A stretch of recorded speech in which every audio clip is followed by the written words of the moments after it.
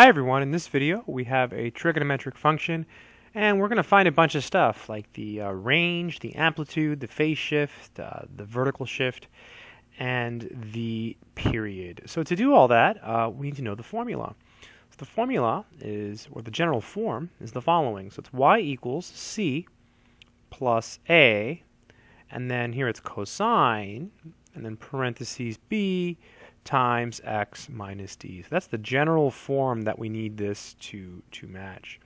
And using this, we know a bunch of stuff. So we know that c here is what's called the vertical translation. So that's the vertical trans. The absolute value of a is called the amplitude. So I'll just put amp. The period here is equal to 2 pi over b. And then the phase shift, I'll just put PS, is equal to D. Okay, so in this problem, we just have to rewrite what we have to make it fit this form here, and then we can get all of the answers. So let's go ahead and do that. So we'll start by writing it as y equals. And if you want, you can put the 0 here. Why not? Let's be silly. Let's put it there. Sometimes it's good to be silly, right? So 0 plus 3 cosine. And then we can pull out a 4. So 4 parentheses x plus, and then pi over 4. Parentheses, parentheses, right? So now we've made it fit this form that is down here.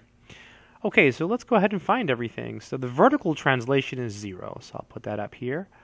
I'll call it VT just to be cool. Vertical translation is equal to 0. The amplitude is the absolute value of 3. So 3 is just 3, right? Its absolute value is 3. So the amp is going to be 3, right? You see the A is 3, so same thing.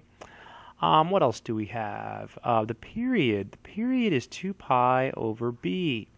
So here the B is 4. It's right here. So it's 2 pi over 4, which is pi over 2. Right? Because 2 goes into 4 twice.